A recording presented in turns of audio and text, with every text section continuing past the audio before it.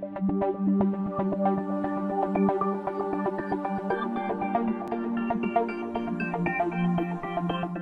everybody, today's lesson is ordering decimals.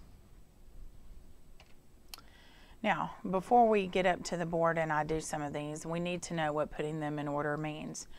We're trying to compare which one would be greater than the other one, okay? And so in order to do that, we have to make sure that each one of the numbers that we're looking at has the same number of decimal places, and then once we do that, then we can compare the numbers themselves.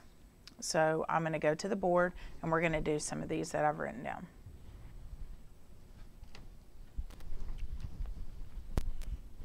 All right, so when we're going to compare these numbers, let's look at what we've got. We start on the left and then we're going to move to the right. So look at every digit we have. They both have a 5, so that's equal, and I need to move to the right. They both have a 1, keep moving. They both have a 9, so 519 here, 519 here. So now obviously we're going to have to go to the decimal places to determine which one's bigger than the other. So my first digit behind the decimal in the tenths place, they're both a 5, so keep going. The second digit in the hundredths place is a 0, keep going. The third digit that we come to on the left is a 9, on the right is a 4. At this point, because we now have some that are different, we can look and say, all right, which one's bigger? Well, the 9 is bigger than the 4. So that means the number on the left, 519, and 5,094 10,000ths is greater than 519 and 5,049 10,000ths.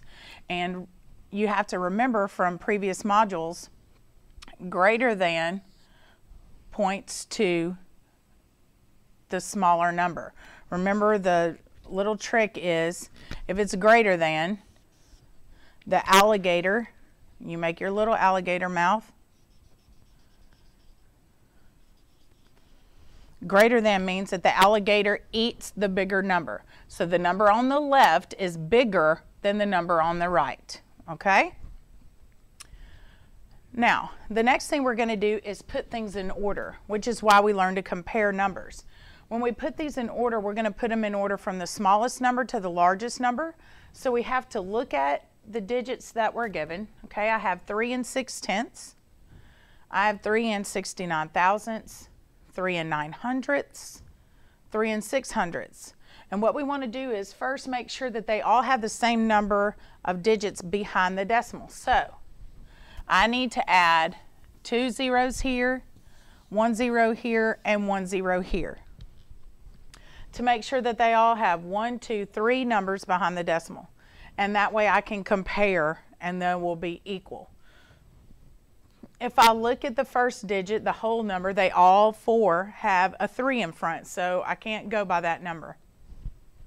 So the next one I look at is the first digit behind. I have a 6 and then a bunch of zeros. Now I'm looking for the number that's the smallest right now, so the 6 can't be it. So I keep going, and my next row I see is a 0, a 6, a 9, and a 6.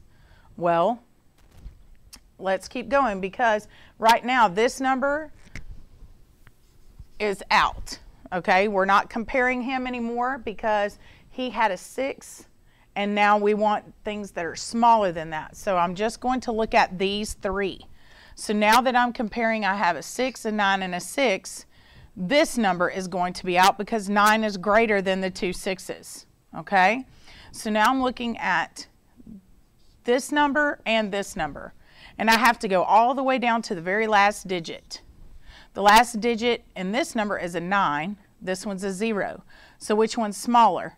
The bottom number is the smallest. So out of all of these, 3 60/100ths would be the first one. So I'm going to write the number 1 because he's the smallest. 3.060. Okay?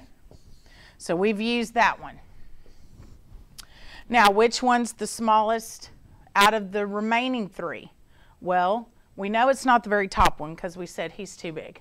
So then when I look at the second 2, I have a 6 and a 9. Well, 6 is smaller than 9, So this number would be the next. So that'd be 3 and 69,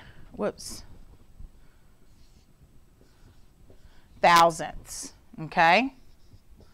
We've used that one. Next, we compare the last two we have. We have a 6 up here at the top in the tenths place and a 0. Well, we know that 0 is a lot smaller than 6. So this one must be the third one. And then the last number is going to be 3 and 6 tenths. Okay, so that is how you compare numbers and put them in order from the smallest to the largest.